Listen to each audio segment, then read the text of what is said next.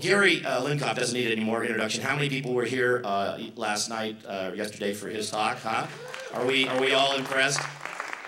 Well, you know, I had a cancellation, and so I asked Gary if he'd do a third talk. You know, normally we try to keep him in the area of the keynote and other things where he isn't talking about things that are going to get him in trouble. But I think he's willing to take that risk, as I'm willing to testify, as he testified, and as Andy Weil has testified, and as Paul Stamets has testified, that having ingested psychotropic mushrooms has been a part of our development as people and has helped us to get to the place we are. And I hope that all of you take care and take a look out at Bill Patterson's little table outside. There's some warnings about taking psychoactive substances. You know, set and setting is always very important. It's not a recreational experience. It's really meant to be done in a sacred way. And I think you're going to hear in the panel tonight some of the opportunities for understanding the whole way of using some of these very powerful medicinal and therapeutic substances. But it's not something you take lightly. I know some people were talking about datura, and I come from California originally. My family was there for 7 generations. My family goes back to the 1790s in the Monterey area, and my ancestors. And datura grows everywhere there. It was called toloake, and was used by the traditional people as their kind of spirit guide. But you know what? It's a very dangerous plant. You die if you take the wrong preparation. Many of these things take preparations. Even Amanita muscaria, I've talked to some people who say they use it and they have a way of preparing it, or the way they, in order to use it, that it doesn't create the kind of delirium effect that Andy always talked about. All right, as people are coming in, it's a little bit noisy, but I really am going to let Gary kind of get up here and start talking. So please, another welcome for Gary Lincoff, our featured Myco-Man.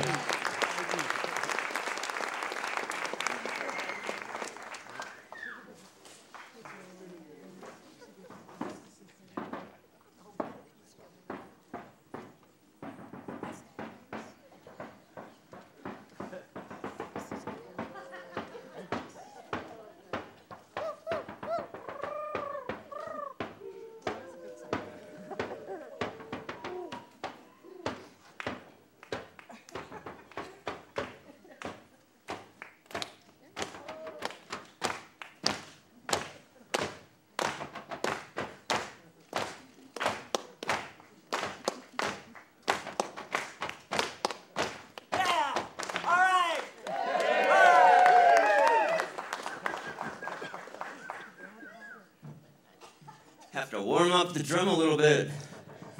Needs a little warming. It has a great sound when it's warmer. Okay, welcome. We can talk about magic mushrooms.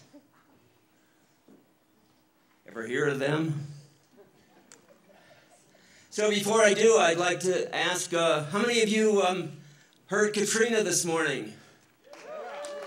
It was a fantastic program on edible wild plants here in this area.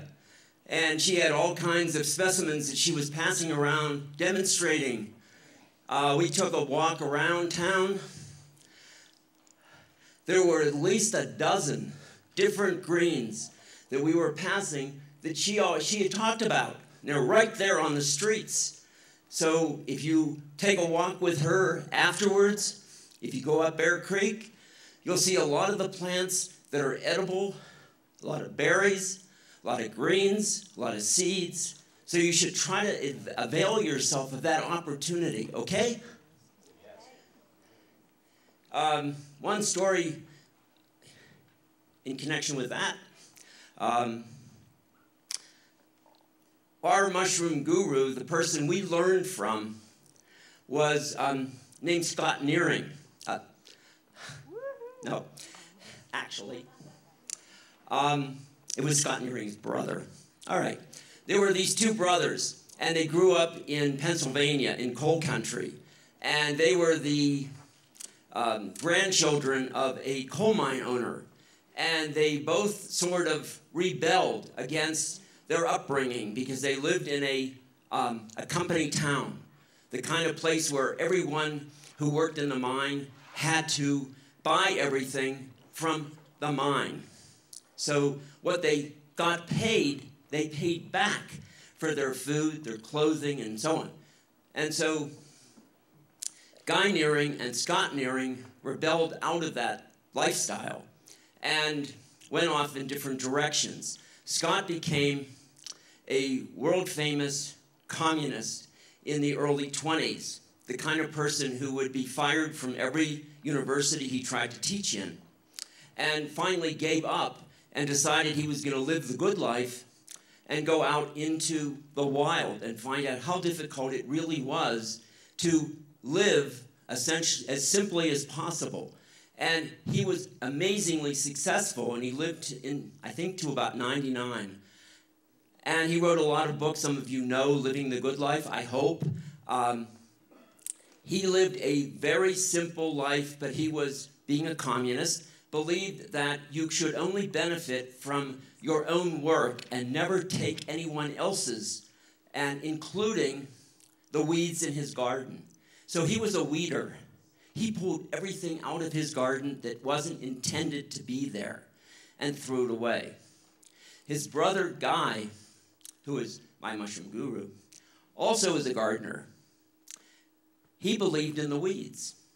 And he thought that the best things he grew in his garden were the weeds that weren't intended to be there, and thought that his diet was best provided by all the weeds he picked out of his garden and ate. The two brothers didn't talk for the last 50 years of their lives because they had I guess, a basic misunderstanding. But they both lived into their late 90s. And we learned a lot about edible wild plants as well as mushrooms from Guy Nearing. So, now with that, I'm going to talk now about magic mushrooms. What? Can you take my drum away? No, I'm not drum. That's okay. Thank you. Okay. So, that's a, there is no picture up on the screen, is that right? I don't know if your slideshow's on there. Oh. Okay.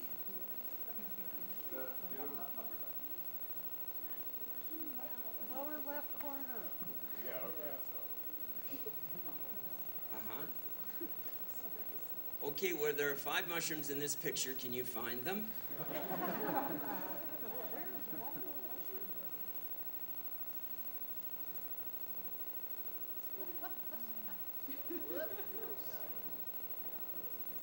How about? Yeah.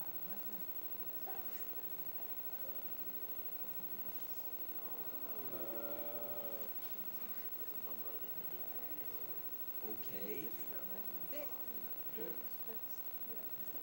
Oh, no. Don't worry, we're getting it. Recycle bin. Linnea, gotta talk to you afterwards. Okay, that should work.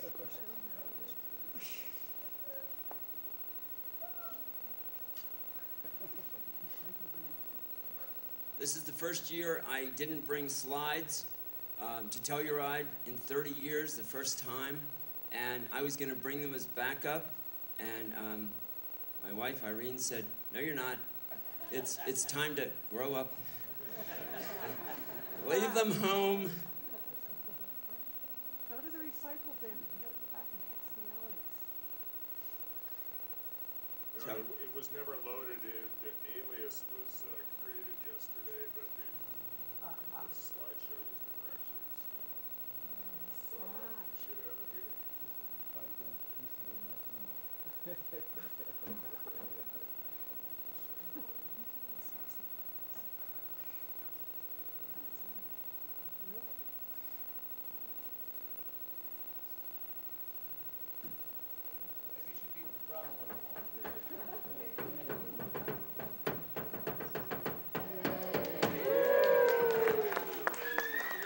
All right, technology can work.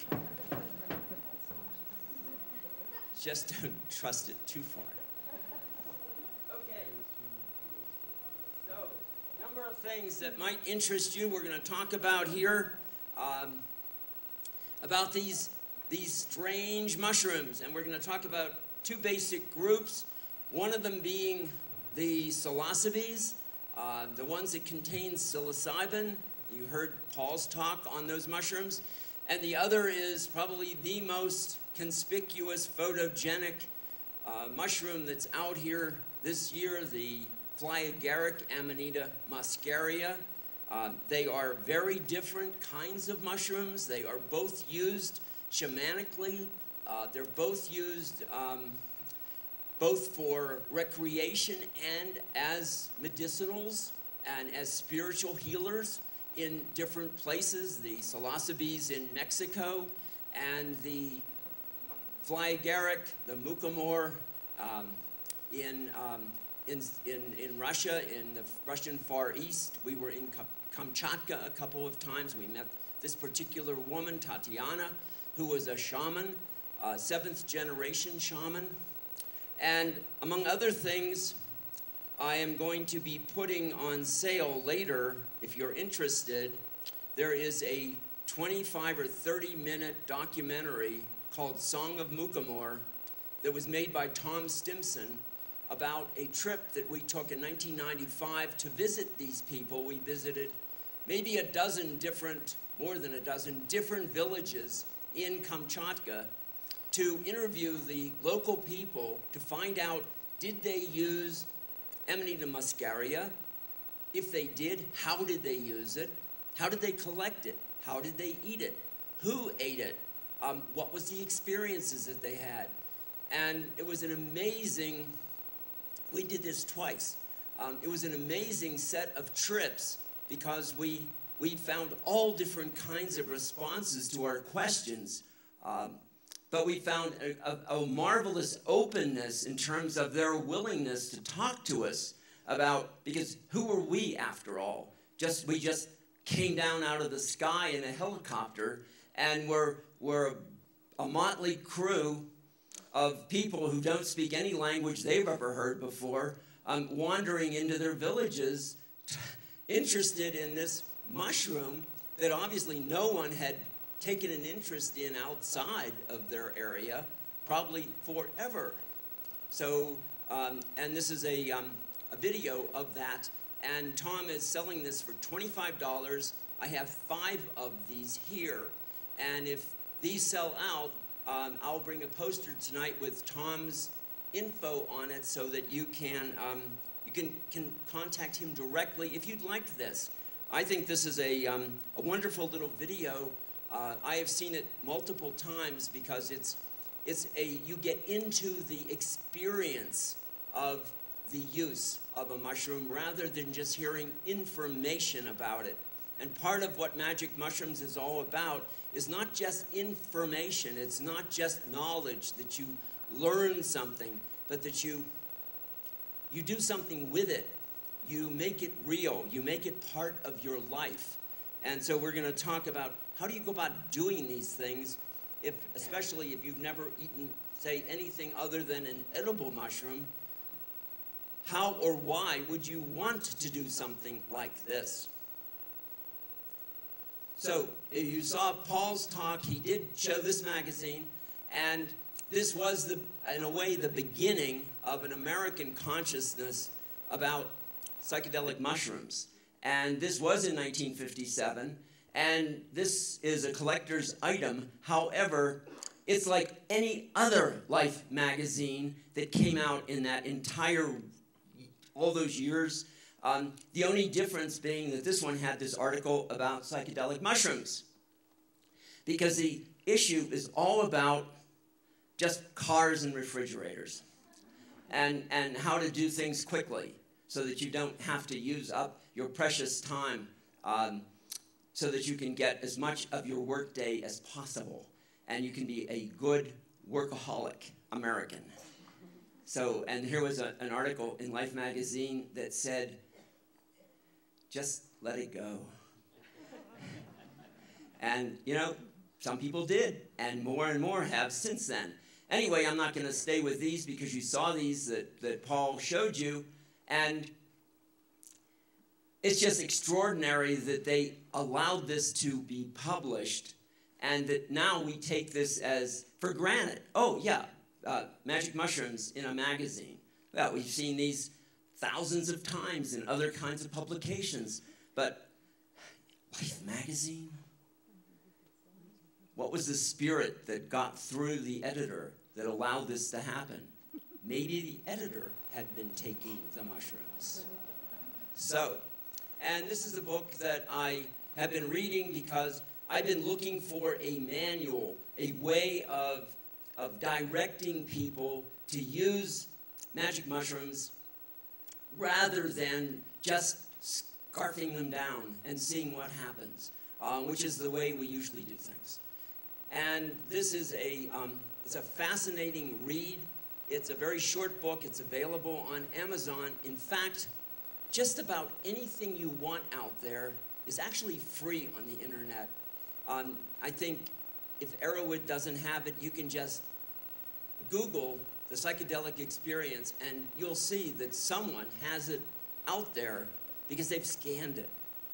And you can read these things for nothing. But what's nice about having the actual book in your hand is that, you know, it's just like having a field guide. You feel, or a Bible, you feel somehow protected because you're holding it. Whereas if it's on the internet, if it's out there somewhere in the World Wide Web, you can't quite touch it. And it could disappear at any second. And, you know, and where'd it go? And then you get really anxious and the whole thing just sort of crumbles. So you want to have this really good experience, so you get a copy of this book. And what's nice about a book is that you have lots, and this has lots of white space, so that you can write all kinds of notes in.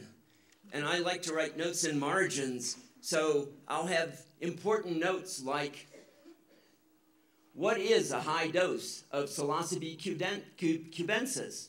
Oh, the wet, 50 grams wet. Do you agree with that? How about psilocybe cyanescens?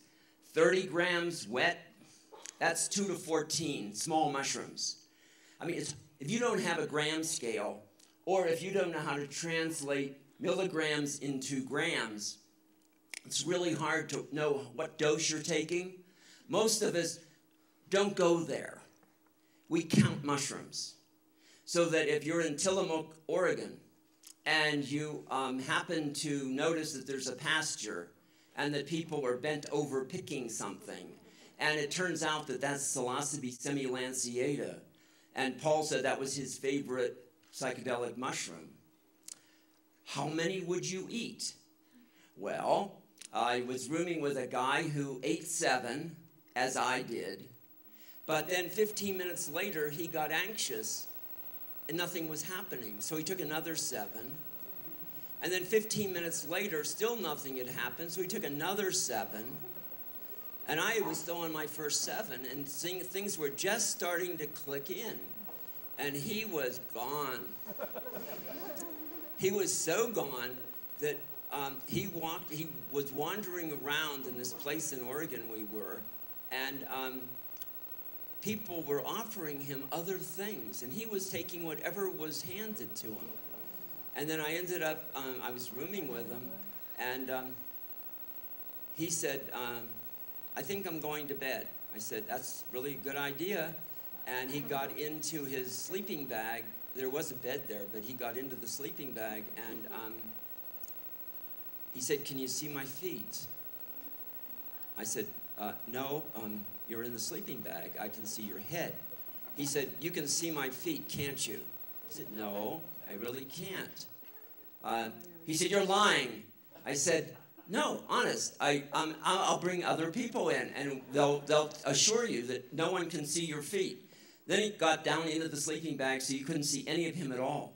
And we had to convince him to at least come out to breathe. And I had 4 people with me all night, and we were just trying to sort of stay with this person and sort of bring him around. He had never taken drugs before. He was so drug naive, and he had no idea what the onset meant or how long before the onset of symptoms. So he was sort of not the best person to room with at that conference. And he pretty much ruined everyone else's experience. But he hasn't taken any since then, so, which is fine for the rest of us. Okay, so there are people who really aren't ready for this. There was a gym teacher who was a mushroom teacher also, and she was a very stern person who had a very rigid personality, and she took mushrooms at this conference, and I didn't think anyone that old took mushrooms. She was an elderly person, and, well, I was 30 years younger. And she was getting more and more depressed. And I asked her, I said, well, what's the matter? And she said, well, nothing's happening. She said, I don't know what's wrong with me. And I said, well, nothing's wrong with you. She said, oh, yes, look at them out there. They're all having such a good time. And I'm here, and I've taken the mushroom, and nothing's happening. And I'm depressed, and I'm miserable. And you had to jolly her out of this horrible down state because she felt incapable of having an experience. And she was so looking forward to it. On the other hand, we have had people come here to Telluride, like this retired couple that came up from Florida, and they were in their 70s, and this woman comes over, she sidles over to me, and she said, I've heard you know where the mushrooms are. I said, yeah. And I said, they're on the display table over here. She said, not those mushrooms. And she said, my husband and I are retired teachers from Florida. We came here because we heard about the Telluride Mushroom Festival. We don't want any of our friends back in Florida to know that we're here, but we are here, and we're here to take the mushroom. And I said, you mean your trip will be a failure if you don't experience this mushroom? And she said, well, we're really looking forward to it. And I'm looking at these two sort of ancient-looking people and thinking, is this a really good idea? Because we took Chuck Barrows on the Amazon, and we gave him ayahuasca when he was over 80. And I didn't understand what the vine of the dead, the common name for ayahuasca, meant until Chuck took the ayahuasca. And he said, I'm dying. And we needed, Manny and Joanne were on that trip, and Manny's a doctor, and he had to assure Chuck that he had a very good pulse, and that there were no indications to him at all that Chuck was dying. And Chuck was assured, absolutely convinced he was, and he almost looked dead. And Joanne played nurse, and with a doctor and a nurse on either side of him saying, you're okay, Chuck, you're gonna come around, it's okay. And of course, the next morning, he was fine and didn't have any memory of what he put us through. Anyway, this couple, we set something up. And in those years, we were using magic mushrooms in ice cream. We had ice cream like milkshakes and ice cream mixes and things. And you would, because they really don't taste very good, you sit there chewing on these things. Gordon Wasson described this in that Life magazine article.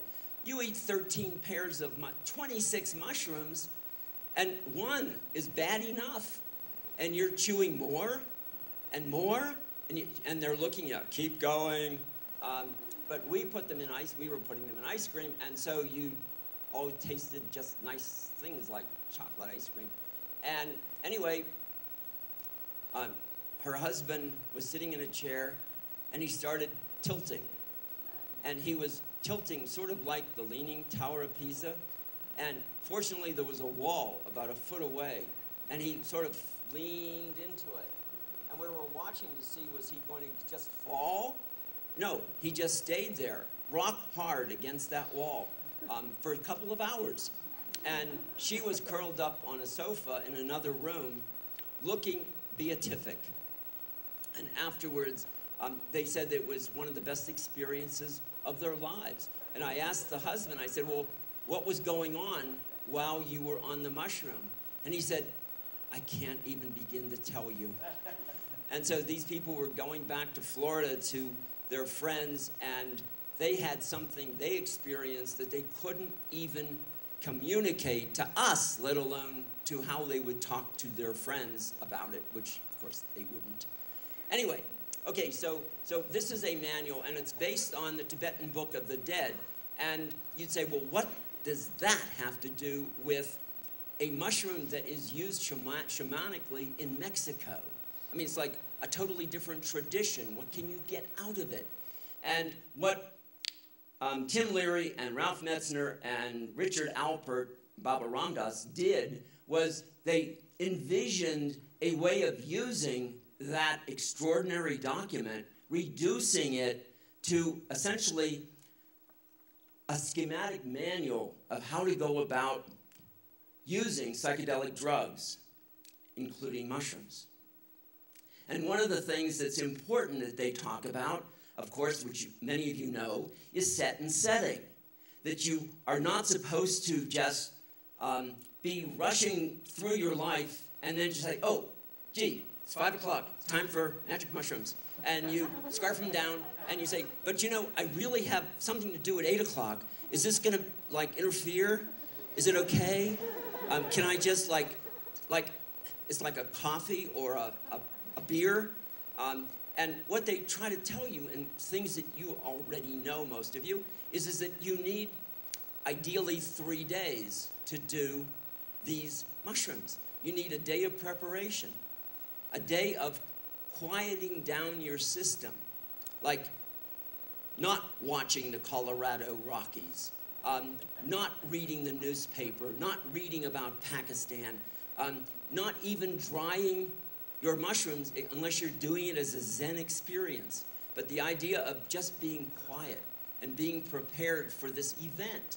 And then you have the day of the event itself, in which you eat relatively little, not like many of us are doing, you know, eating every mushroom that we can cook up. And we're going to have a full stomach.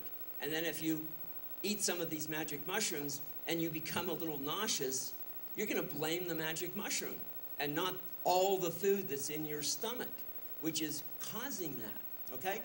And then you need a day to recover.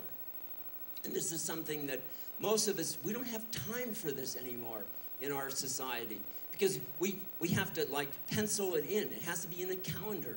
And how do we do that? Because we got to go somewhere else.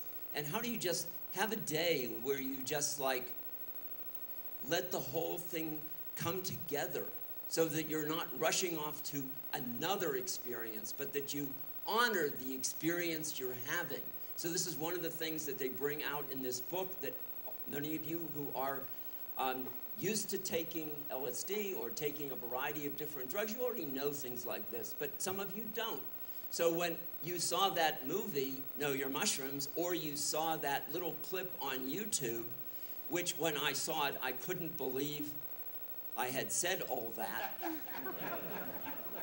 here in Telluride, because I thought that was just a run-through to see what I looked like on film. I didn't know that they were seriously interested in using it.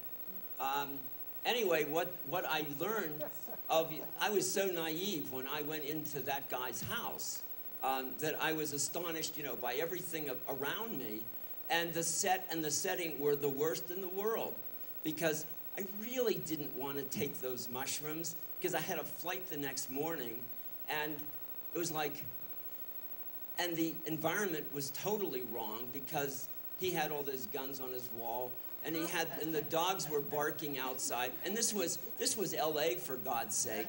And like, what are you doing there in the first place? And why are you with these guys?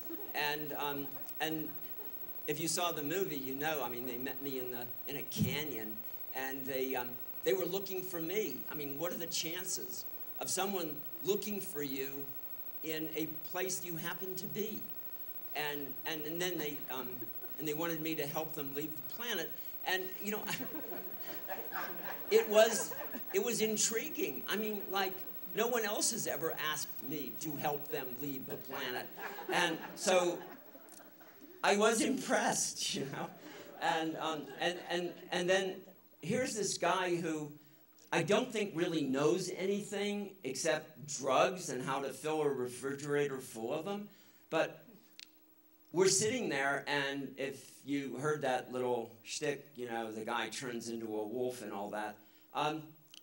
But he was a guide, and I didn't appreciate that because I was tense, and I was sitting there with my, he recognized that my hands were clenched, and he said, well, when are you going to let your hands open? I said, why? Is that important? And he said, well, he thought it would be really good if I could just unclench my hand and let my fingers just like be loose. And I did. And after I really relaxed, he said, do you notice anything coming out of your fingers? And I looked, and I saw this light coming out. And he said, and he asked me what color it was. And it was something like, suddenly I was seeing a light, and the light had a color. And he said, and what are you going to do? Because the light looked like it was going up through the ceiling. And he said, do you want to follow it? And I guess I'm very suggestible. But it was sort of like an escape in a way, because why did I want to spend time in a room with a person who had turned into a wolf, who had guns on his walls, where the dogs were barking outside, where I knew this was going to be the last day of my life? I didn't want to spend it like that. So here was a way out. You could just follow that light, and that the roof opened.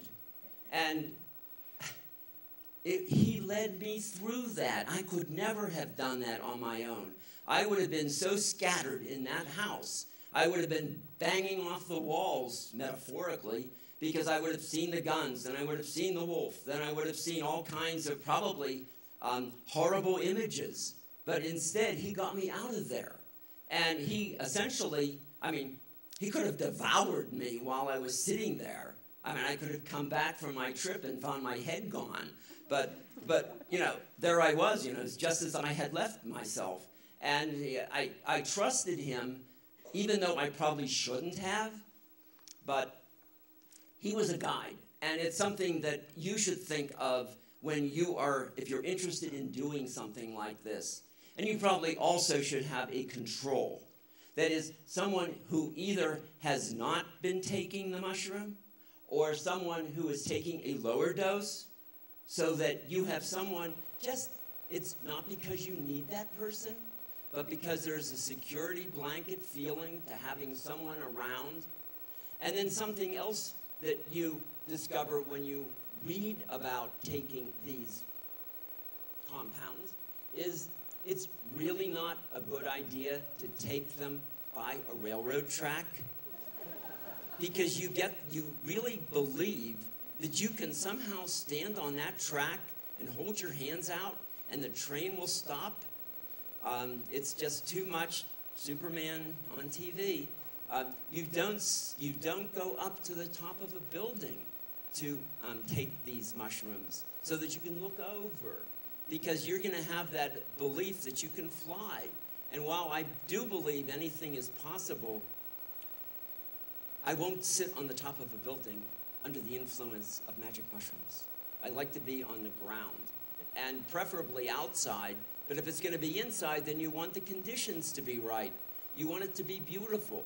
You want maybe some nice music that you like to hear. And you want to be with people that you like to be with. Because if you bond with people you don't like, it's your life.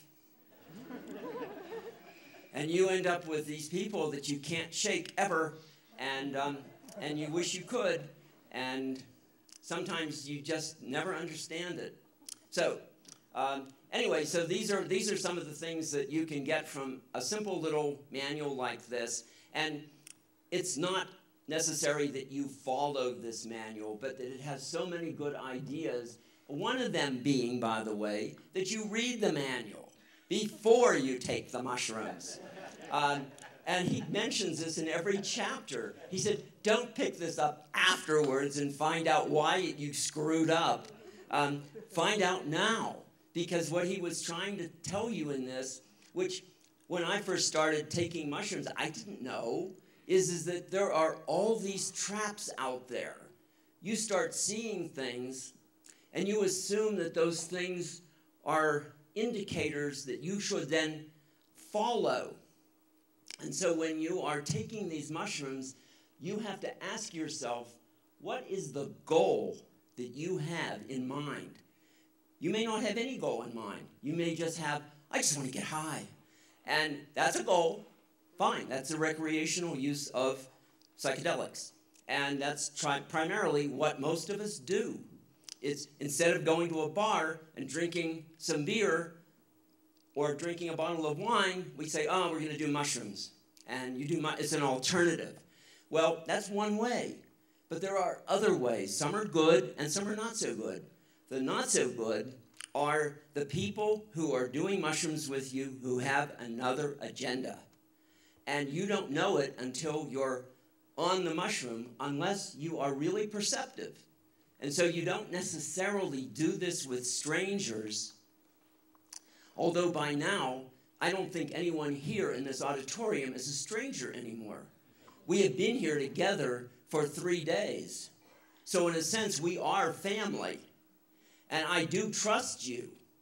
But if you are doing this back home, and you are doing this with people you really don't know, they can be setting traps for you that you aren't aware of, that have to do, when you are seeing unbelievably voluptuous images out there, and it's very sexually oriented, and you just know this is the time and this is the place, and I don't know if that's the right person, but who cares? And the next morning, you care. I don't believe I did that. So that was a trap. And you have to be able to recognize that and stand back a little bit and just say, maybe not now, maybe not with this person or these people, or, oh my God, how many hands and arms are there out there? So there are different people who are on ego trips, and you don't really know who they are necessarily, and they are on power trips. And you want to be just with people who are just like you. And so this is one of the things we can do here in Telluride, is you talk to people, you network with them. You see, what are their interests? What are their interests in the world besides getting high?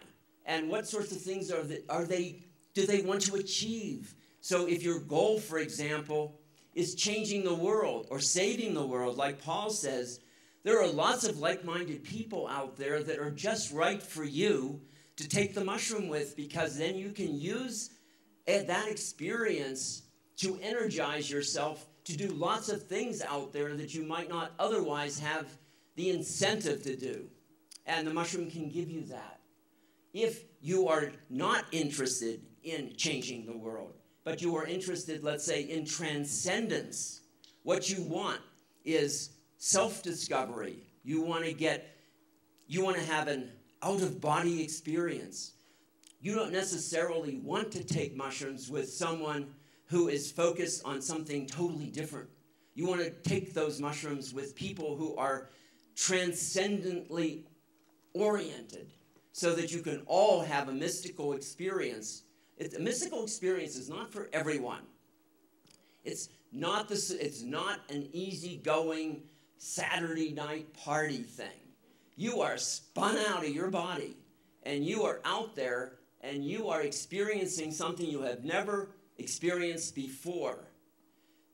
If you see light as particles, or if you see this hand as particles, components, cells, that's okay. But you can also see light as a wave. And you can see this hand as actually there, but made up of 5 gazillion different elements, including all the space around it. And then you're not seeing bodies at all. You're seeing through the bodies. You're seeing all the elements, and you are becoming one with them.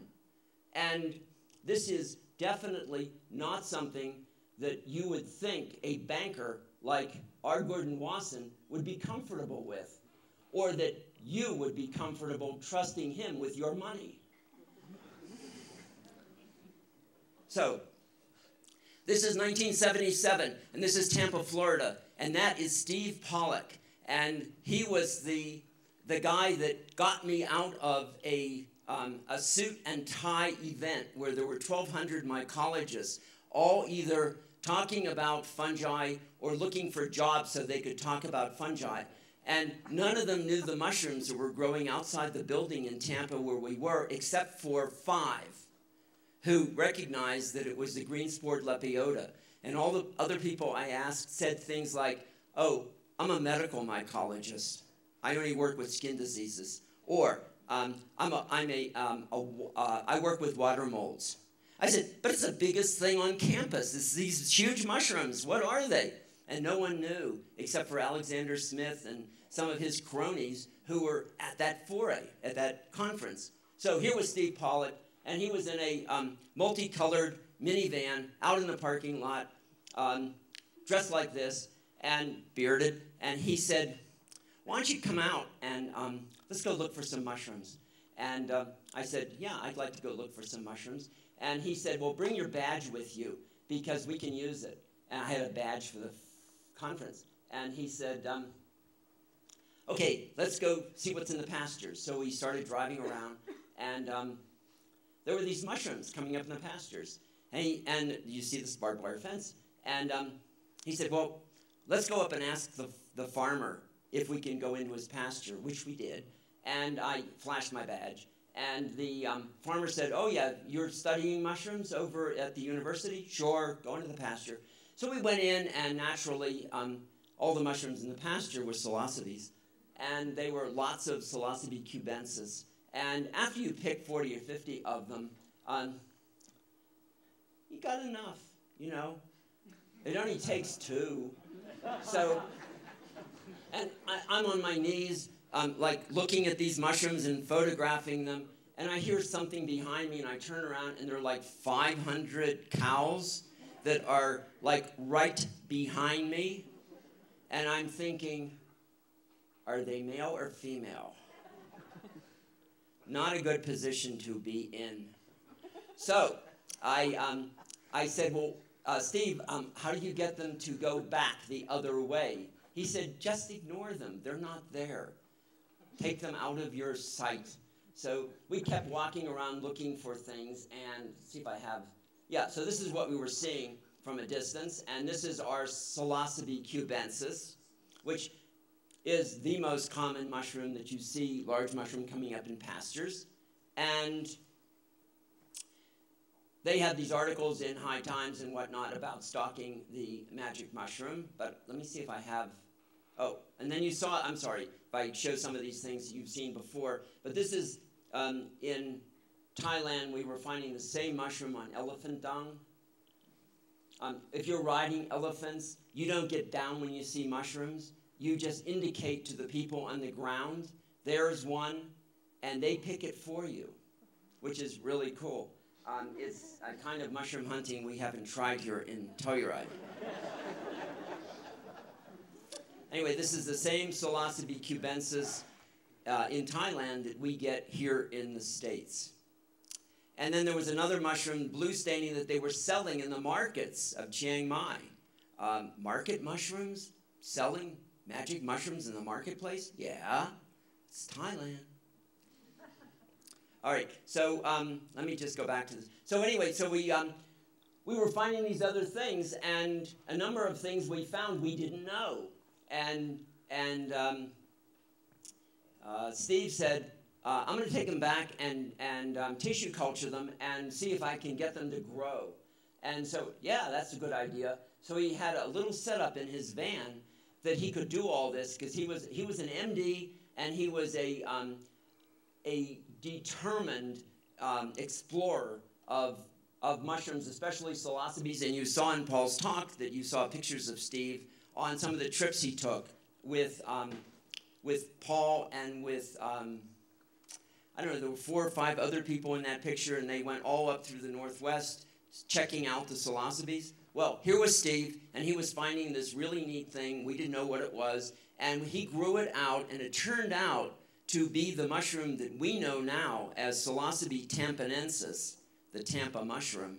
And it is not only blue staining, but it's something that produces a large tuber-like sclerosum. And Steve eventually got published and officially. And what was really neat about it was that you could grow this mushroom and you didn't have to produce the fruiting body. You could work on just developing a larger and larger sclerosum or tuber. So Steve would come to these events, including one we had in Gothic in 1980, and he had something the size of the Hope Diamond. And he was calling it the Rock of Ages. And he was slicing little pieces. Would you like a slice?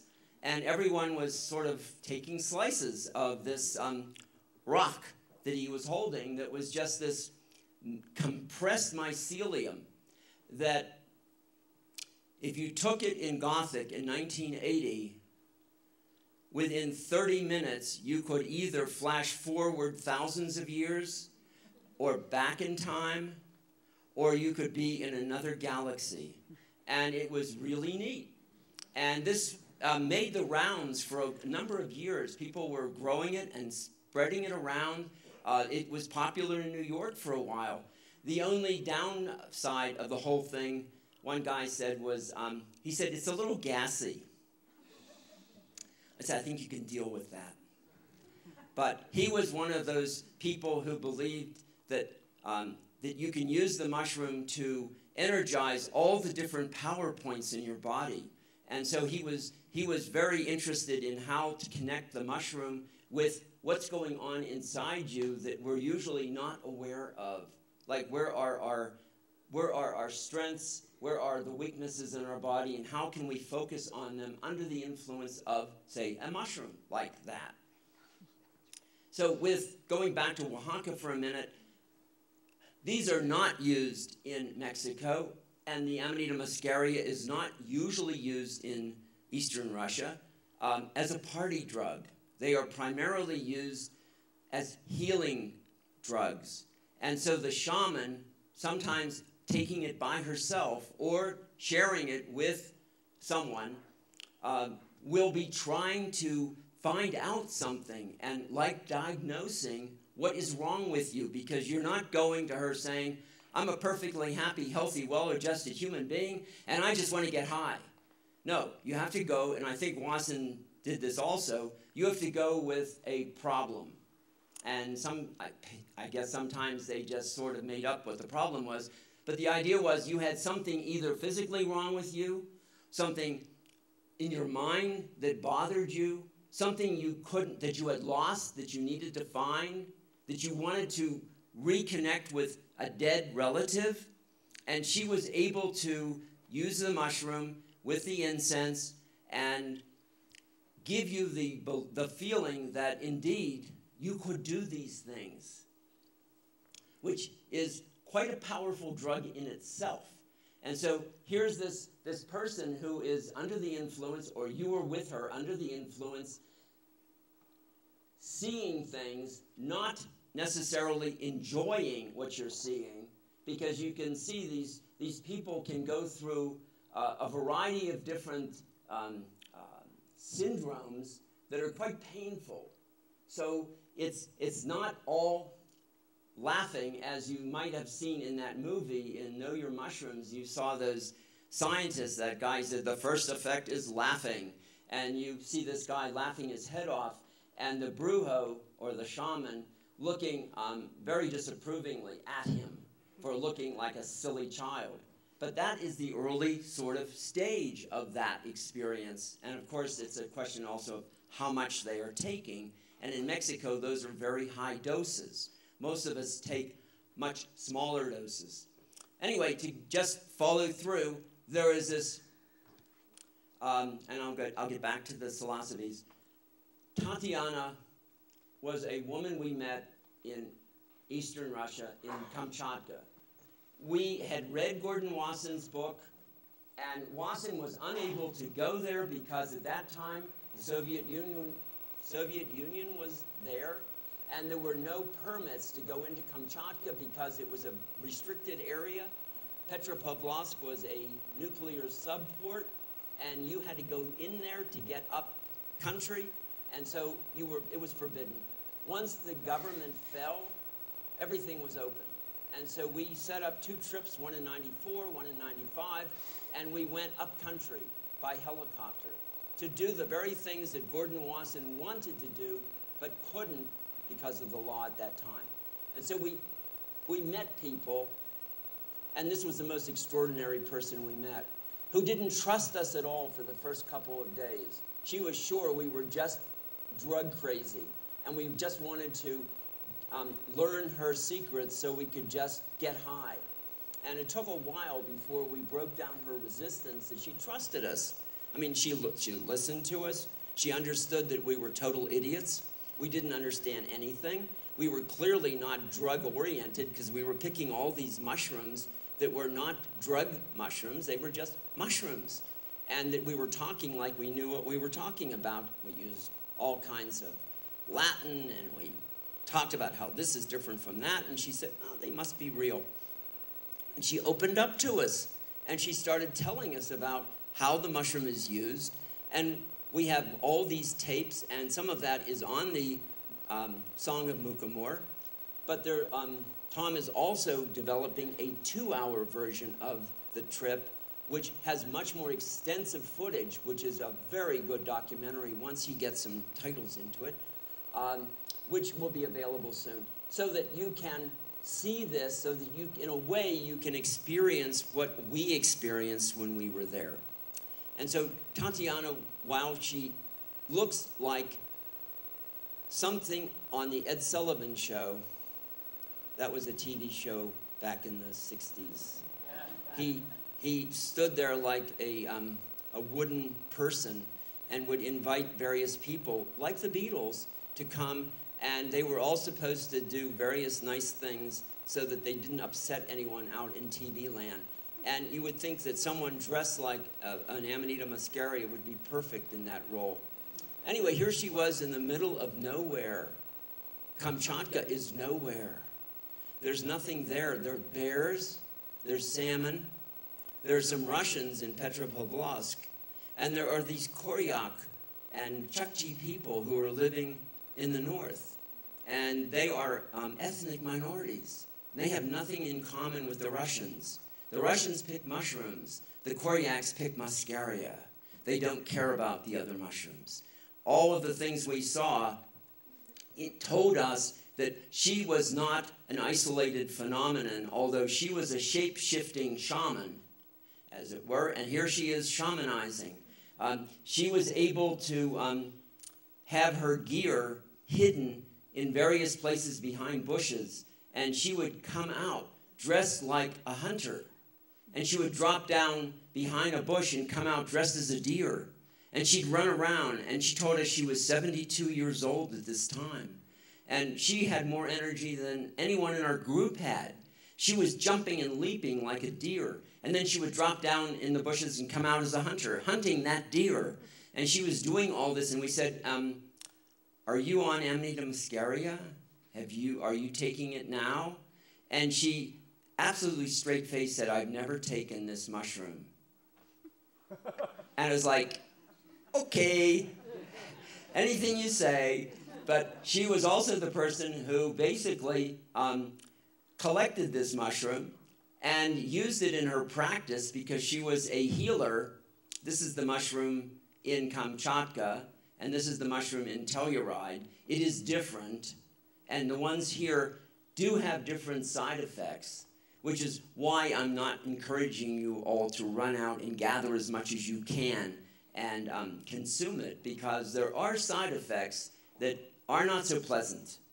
On the other hand, there are people now who are cooking this as food, and I suppose if you boil it long enough and then saute it, it is relatively safe.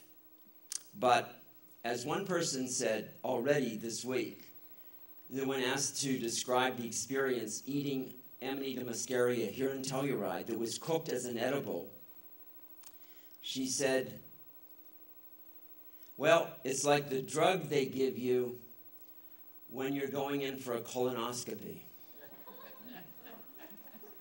Okay, maybe not yet. How many of you have had colonoscopies? When was your last one? Are you looking forward to your next one? Right, just as I thought. Okay, so probably the most valuable book that I've read on drugs is this book. It's Psychedelic Drugs Reconsidered. It's written by Lester Grinspoon. It came out in 1979. It's a long time ago. That's over 30 years ago. And what's so fascinating about this book is that the chapter, and this is available, I think you can get it on Amazon.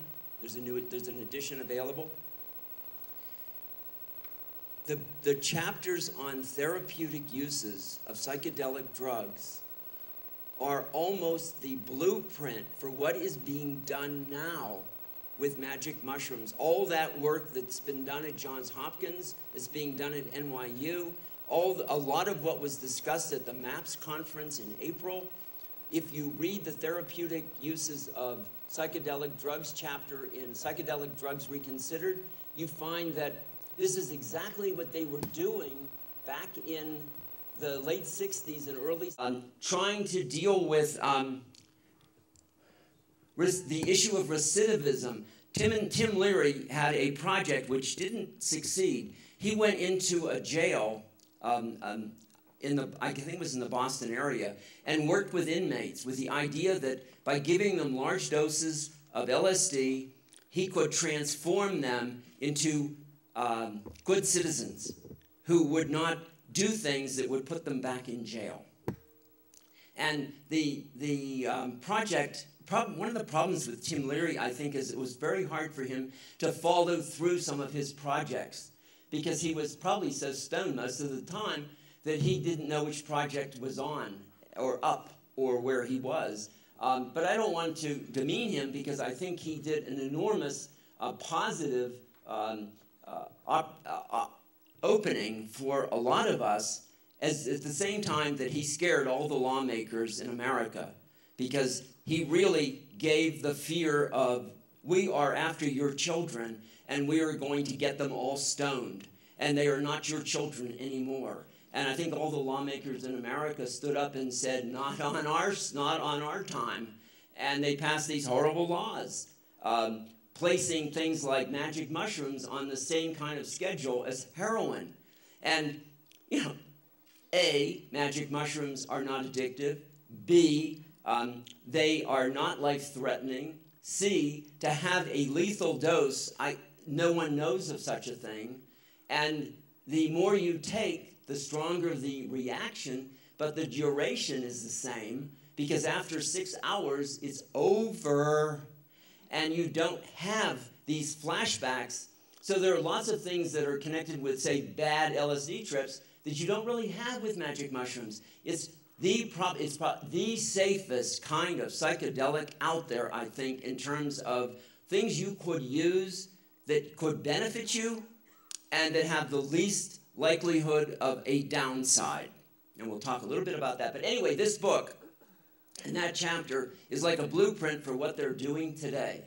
So that if you read about using magic mushrooms for people who are in terminal conditions, this was discussed in '79. They were doing these studies. They were doing the studies about a variety of different kinds of complaints people had so that you could use those drugs then, and it was working, and then all of that stopped. And all you could hope for was that somehow there would be a climate change. The climate change actually occurred in Europe quite a few years ago, where things had opened up so that you could go. My brother went to Amsterdam, and he came back, and he said, "You won't believe this. They have all these mushrooms for sale in Amsterdam. And you can go into these shops and you can buy magic mushrooms, different kinds, and they ask you, what kind of trip do you want?" And he's like, "What?" He See, do you want an outer space trip? Do you want a just good, friendly, you know, convivial trip? Do you want a really deep, mystical experience? Because you could buy it based on what you wanted. And we still don't have that in this country, but as soon as medical psilocybin becomes available, and I'm hoping that lawmakers like, hey, our good times here, will help change that law so that perhaps medical psilocybin will be available soon in Colorado. Yes? Right. Okay. So this was the article that came out in the Johns Hopkins. All of these things are online. You can read every one of them.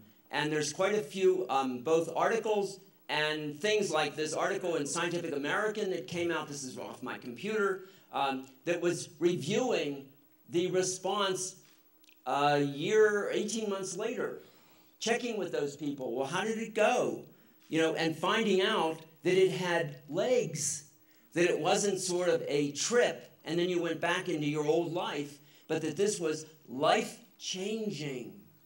So what Katrina was talking about this morning, about every day you should eat a wild food, some wild plant, this can be life-changing. It means that you totally reorient your whole life. And you can do this consciously, and you can do it without drugs. And you can just like get into a different mindset. And you can do this with wild plants. Well, you can also do this with magic mushrooms. And since this is a mushroom festival, we tend to emphasize the use of mushrooms. But it can be done in any number of different ways. And I mentioned that there are these things. I hope you're going to read them. They're online. They're great to read. And they're easily available. And the maps, if you haven't used this website, it's wonderful because it's got lots of articles on it. It's got some, Andy Weil gave a talk at the MAPS conference, and all 55 minutes of it are available online on this website. So you could hear what Andy said back in April at the conference. And they're going to be putting other videos on of other speakers. It's something we've never really done here in Telluride, but maybe as we're reaching into this new technology of the 21st century, we can begin to do this. Because there's an awful lot of people who spoke here in Telluride. We have audio tapes of them. We don't know where those tapes are, and there's no way if those tapes have like aged or been damaged that they're lost. But I don't even know who has them. Aha! So they are available. Okay, they are really historic and valuable, and I hope they will be used somehow so that we can all benefit from hearing them. Yes? Yes, okay. All right, so and this is the video of Andy at the MAPS conference this April, and you can just watch the whole thing. And if we had the time, we could even put it up on the screen here, but you can see it on your own computers. Now, another mushroom. I really like park rangers because park rangers have credentials. They walk around with badges. They have uniforms. They often have pants that have stripes down the side. I mean, it's close to military, but you know, they're not armed. And they have wonderful hats. I love their hats. And they usually are there to tell you not to do something that you're doing. Like, we go to pick service berries in Central Park, and we have to hide.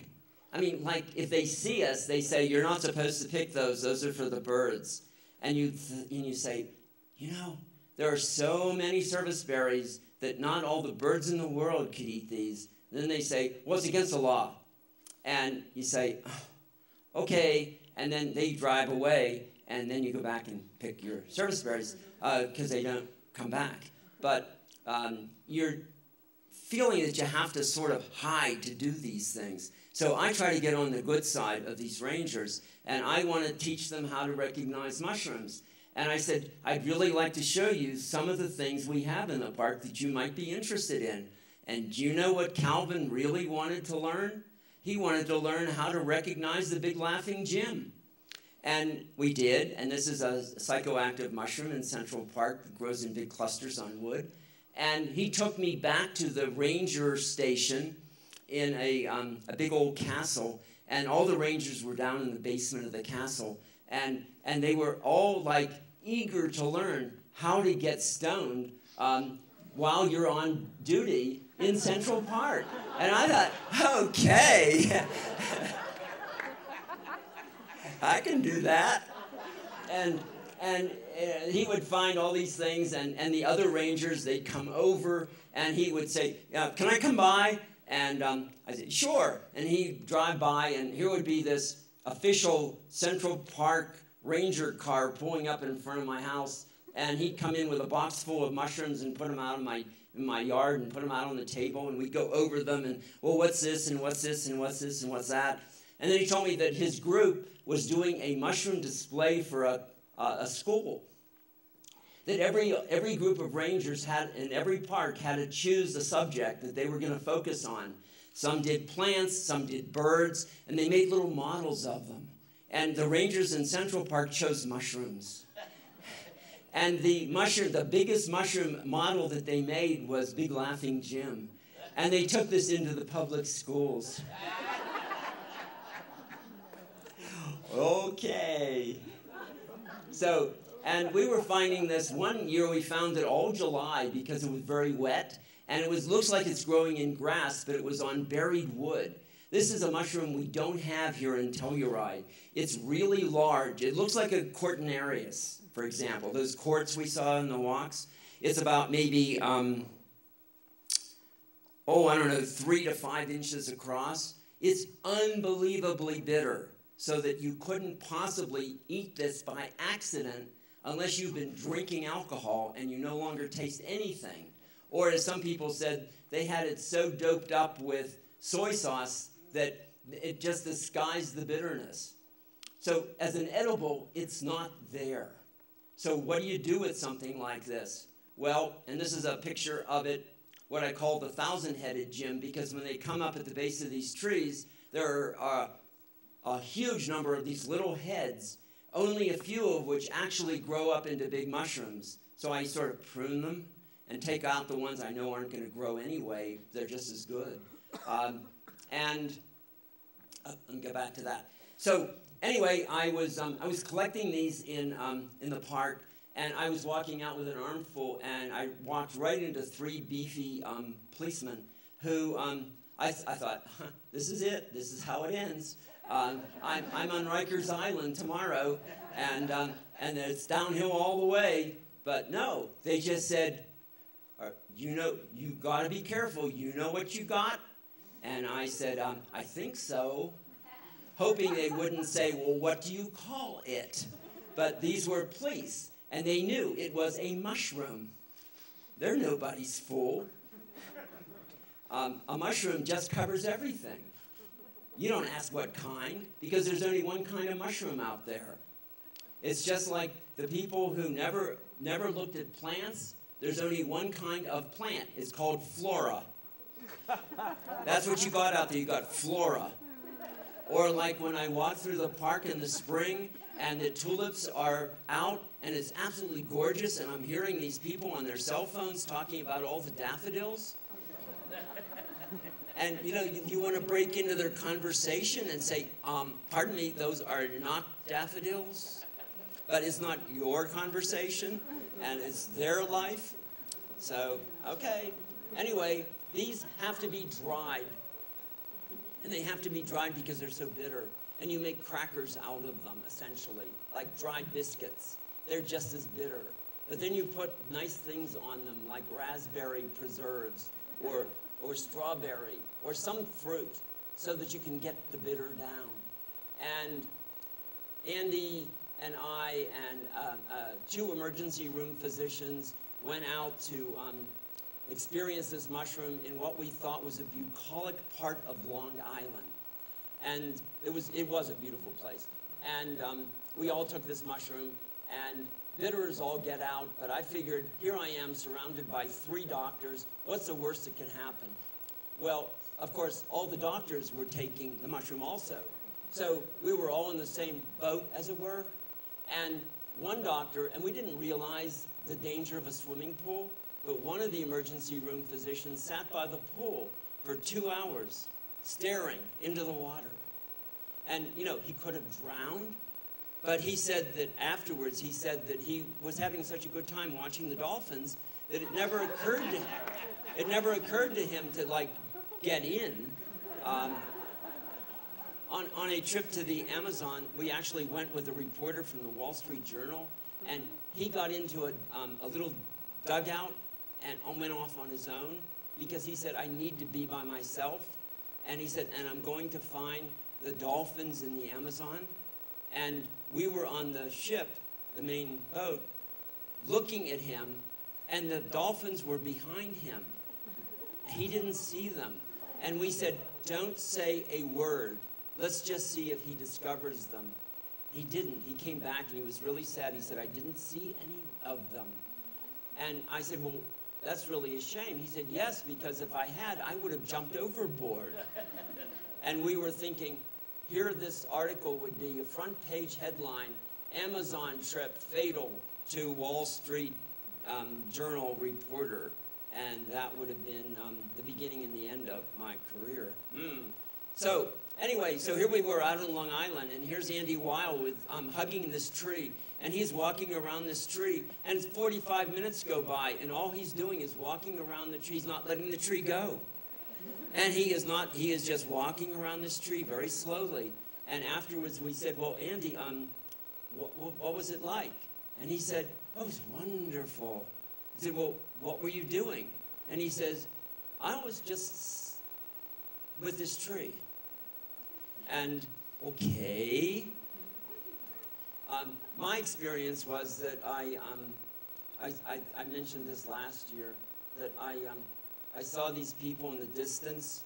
That is, I saw these horses in the distance, and I saw these primates get up, and they were standing, they were bipedal, and they got up, and they had clothes on, and they got up on top of these horses, and I realized I was seeing a moment in evolution when our species became upright and immediately put clothes on, and they looked like designer clothes, and they got right up on a horse. They domesticated animals.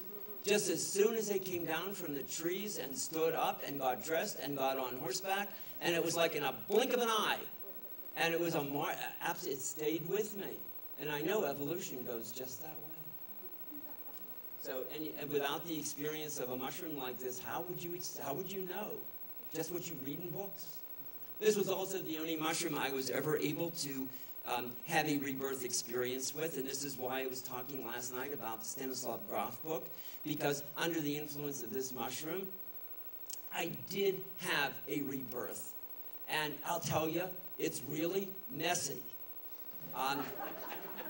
If you are someone who is really sort of anal compulsive, and you really like to be clean, and you don't like all that stuff, and you're going through it, and you're thinking, maybe there is a better way. But you're already like partially through the love canal, so it's like no turning back now, and you get through, and it's really quite, there are painful moments, you know, if your head's really large, and it's just difficult. But on the other hand, then you come out, and it's this wonderful moment, and you're waiting to be slapped on your rear so that you can cry. And I'm waiting, and I'm waiting, and I'm waiting, and thinking, where's the slap? When's it coming? And, you know, you're under the influence. And I must have been slapped. Maybe to jolt me out of what I was in. Who knows? And it wasn't my rear that got slapped. Anyway, this is an experience that you can have with these mushrooms. And so you think, why would you do such things? Well, so that you can come to a festival like Telluride, and you can put on a costume like this and walk down the main street and feel just like anybody else. You won't do this, say, on Fifth Avenue in Manhattan. without really arousing comment. You think it's really difficult for people, people of the Muslim faith who want to walk around with veils on? You want to walk around dressed up like a mushroom? Do you think you can even get a block? No way. If that isn't a danger, just looking at that, you don't know what that person has. But Homeland Security would probably be called immediately. So, and this is actually a wonderful bolide, King Bolide costume. So, all right. So this is a little take on some magic mushrooms. Some of the things that you're interested in, while there are no magic mushrooms here growing, except for that one specimen that was found years ago, many of you, or most of you, come from areas where there are magic mushrooms. If you come from Florida or Texas or the Carolinas or West by God, Virginia, or Pennsylvania or New York or California or Oregon or Washington, these places are rampant at times with magic mushrooms. It's hard not to find them. In New York City, I never saw magic mushrooms until I was out in November. I don't look for mushrooms in November. It's after the season.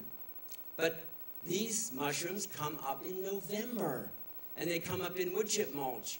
And most of the mushrooms we find are from wood chip mulch brought in from places like California. So we have lots of psilocybe cyanescens now coming up on the grounds of the botanical garden. And I've taken people there, even though the people at the garden would like me not to do this, to show people where they're growing. Because they say, this is for science. We are studying it. You don't use it. I said, right. And, but most of the people who work at the botanical garden like the perks that are available there, because there are a lot of plants and mushrooms that those people benefit because they get paid so little. So they benefit from all the plants and mushrooms that are available, and they want to know every one of them, especially things that they can enjoy. And magic mushrooms are in that category. So I hope you enjoyed this talk. I think that there are questions you probably have, and certainly if you saw the movie Know Your Mushrooms, you might like to talk about it tonight when we have this seminar. It's going to be, I think, 8:30 or something this evening. Yep. And it's going to be a free-ranging exploration of magic mushrooms and entheogens in general in terms of mind medicine. So that's a pretty broad category. And we're going to try to have it as open to the audience participation as possible. So think about what you would like to ask about mushrooms in particular. Like, what's a minimal dose? What's an active dose? What's a really high dose? How many can you take? How many days between doses? How often should you take them? You heard Paul saying he only takes them now once every couple years. We know Jonathan Ott needs to take them every 6 months. Some of us take them much more frequently because we need that reemergence. Some of us can recall experiences almost completely from years ago and get ourselves into the state we were in, which is wonderful, so that you retain deep memory of these experiences. I mean, I can be out near Andromeda in about 5 seconds, starting now. No. Afterwards. But it's one of those things that you can really, you have the ability to do. So anything, as Andy Weil would say, anything is possible, and the only thing we really have to fear, as FDR said, is fear itself. And the only thing that holds us back from being all that we can be is this fear of letting go and actually discovering the powers we have in ourselves to explore and to experience, because we are what there is out there, and we are part of it all, but we have an amazing amount of ourselves that we have never explored. And some of you are psychonauts who have explored more than others. Some of you are great travelers who have traveled the planet. But I think we all have something we can share together. And I think a lot of us, whether we're on the first step or we're up at the top, we have a lot to learn from each other. Whether it's about mushrooms, about entheogens, about what we can do when we leave here, how we can spend this next year before next year's Telluride Festival. So I hope you will come back next year and tell us what your year was like and what experiences you had, what entheogenic experiences you've had, and share that with us. So thank you very much, and I'll see you on the walk and at the book signing and this evening.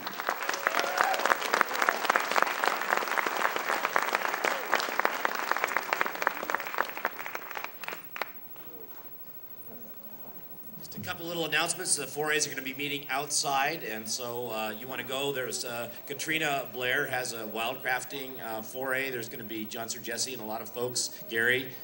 Go outside and get in your groups. I'm also proud to say that Eleanor Chavez has given Natasha Lewin from High Times, who's here, her spot on the